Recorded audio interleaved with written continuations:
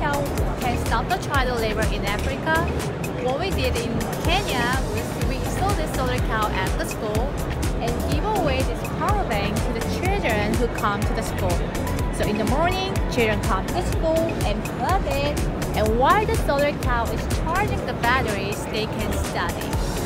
And after the school, they go back home with this fully charged batteries. They can make lights, and they can also charge their cell phone with this power bank.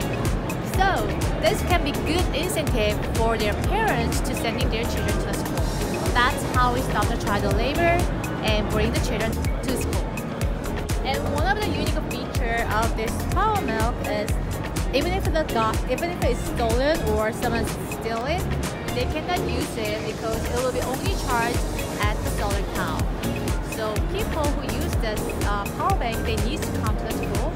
And every time the children plug it to charge the batteries, it will be recorded.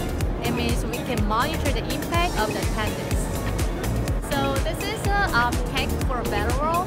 We got the award, a CES award. Yeah, let's do something to make a good world.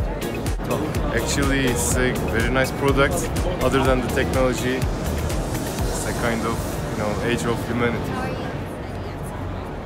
Wow. And then for lights or for any like basic electricity.